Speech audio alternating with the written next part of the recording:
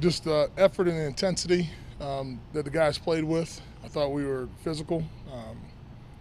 Obviously, the guys just passionate to play. There's a certain energy and juice that you want to see when guys take the field. That one felt different, so that was I was really excited about that. What Tanner showed you, it's kind of first extensive playing time we've seen that on defense. Really being a pro is pro. In this league, when anytime you're a backup, you don't get a lot of reps in preparation for the game. And when he had to go out there, obviously in that situation, he was very aware of their runs, his understanding his fits on what he was going to be seeing from them, and really good in the passing game as well. So when guys are ready like that in the course of the game and to kind of be thrown into the fire that quickly, that's a credit to him. So really excited and encouraged about that. Pete's talked about Darrell Taylor and kind of working for his strengths. You talked about it a little bit. How has he harnessed his energy and I think potential maybe the last couple of weeks? I think I would just say he's settled in. Settled in with not necessarily the role because he's fully capable and we're asking him to do all the things that outside linebackers have to do with rush and coverage and everything of that nature. But sometimes it just takes time for a guy to get settled in. He's done that and got locked in just on the details of the game. He's rushing really well, covering all the things that he's asked to do. He's doing it at a high level right now. So, again, excited about that and just to continue to see the growth. Obviously, just the physicality, the physicality, the energy, the knockback, the physical presence when he's in the middle, all those things. Obviously, just hate that for him. Such a great kid and bright future and a damn good football player. So he's going to definitely be missed. And what about middle linebackers? That's why you want to see the quality of the middle linebacker moving Cody to the middle rather than Will or that whole. I know Cody can play both. Yeah, like if the situation were that we were going to play somebody else and Mike to keep Cody where he was as playing a jack or a dime linebacker, we could have definitely done that. You don't have to have the green dot in order to be the Mike, if that was the question. So it's not pertaining to that position. It's just a normally common theme, but we don't look at it in that kind of direction. So you moved him to Mike? Cody is always trained at the Mike position. So like in practice, you always want to have guys that can dual train. So anytime we would take Jordan out of some snaps, we would slide Cody on over, and obviously Tanner and other guys will get their reps at the jack or the dime spot. So. Radigan's only been a Mike, right? He's dual trained as well. Since he's been back, he's been at Mike, but he's dual trained in both positions as well. Where's Alexander Johnson been? Both spots as well. And he can do that because he's been in the system before, so there's a lot of carryover for him when he was in Denver previously. What have you seen? Obviously, we haven't seen him on the game day, but what have you seen out of him at your practice? Alexander? Yeah. Big physical backer, almost like a throwback. So sometimes I almost wonder you don't get the best version of him because when you're not in pads, because he's a downhill thumper, kind of old school backer, knocking around. So he has all those things, a really good football awareness, high football IQ guy.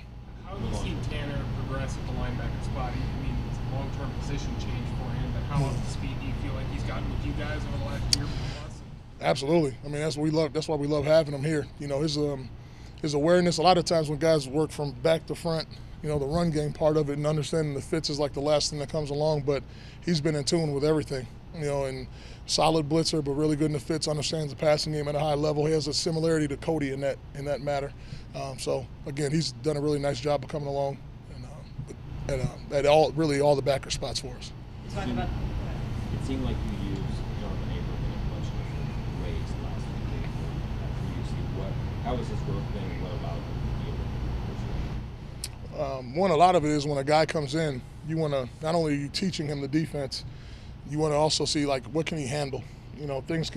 Guys can play fast and be smart players, but if you start putting too many layers on them, different positions in the defense, and you slow him down, then you've done him a disservice.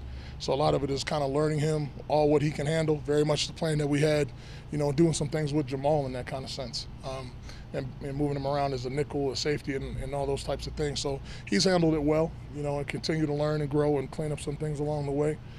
But he's done a nice job. How did Darrell sort of handle it emotionally or whatever, kind of during that period when he maybe wasn't playing quite as much or producing quite as much? I think it's anybody that's competitive, and Darrell is very, very competitive. It can be a frustrating time, but the thing is, and the credit to, is his growth through that process, you know, to figure things out. You can go one of two ways with young players as they develop. You could either baby guys and give them what they want, and then they turn into a terror to deal with, you know, when they become 7, 8, 9-year veterans, or you help them grow through the process, and that's to his credit. He's handled that, where now he's a guy who can, again, he has a bright future to have a fantastic career and continue to grow. So it's definitely helped us to see him take off the way he has, and just to continue to see him get better is the goal, and I believe he will. At what point this year did you see it start to pick up for him in game scheme, and that he'd started to kind of click for him a little bit more? Yeah, it was like I would say like that midway point of the season. It's hard to kind of pinpoint a game, but he's just, you kind of steadily seen that, you know, for him. And plus, you know, there's always just a lot of things that's kind of moving and growing, and you see guys when they're young players as they continue to make their progress and grow throughout the course of the season.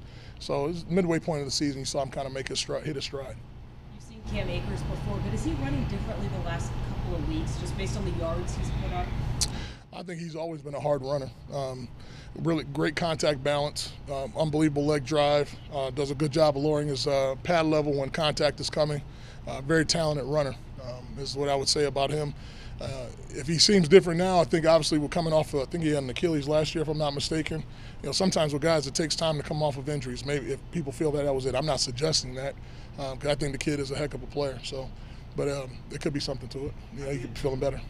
How does he look different with Baker?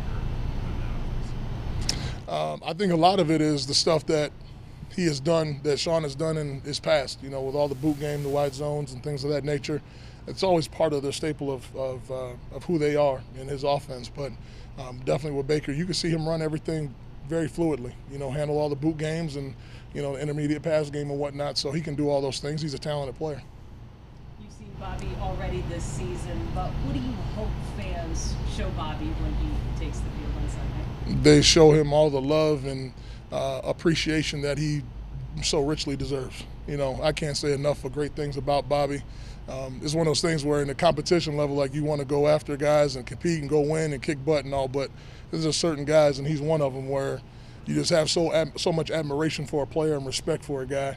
You just want to see him do his very best, you know, and obviously he had a great game against us, the last one out, and I hope all the 12s do that for him, you know, on Sunday. He deserves it and more. The way the schedule's set up, and it makes you guys win, the coaches come back here and watch that Packers game? No,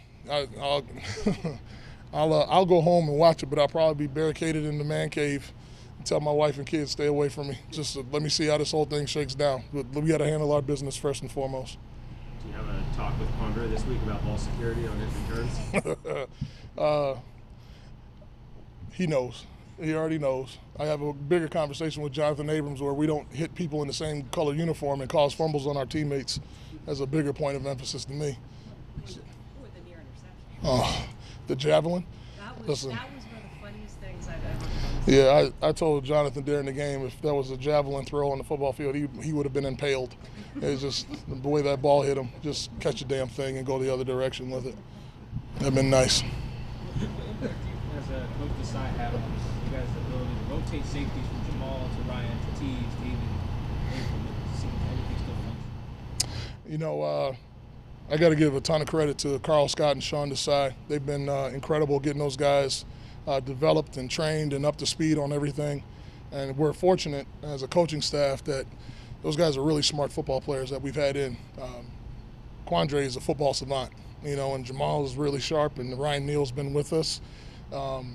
You know, and obviously it's going on down the line with being able to bring guys in and kind of get them trained and get them ready to go. So great credit to the coaches and credit to the players on that, where, you know, even with all the injuries that we've had, to be able to get guys on the same page. And Quandre, when he's on the field, he's an extension of the coaching staff. So. With all the safeties they're responsible for, how difficult is the job that Tees and Jonathan had? The safeties control everything. When it comes to, you know, any of the checks and things of that nature that we got to get in and out of, the recognition of routes and splits and all those things, they control all those things. The Mike linebacker may make the huddle call and set the front, but in terms of rotations and all those things, the safeties are the ones that handle a lot of it. They bear a lot of responsibility.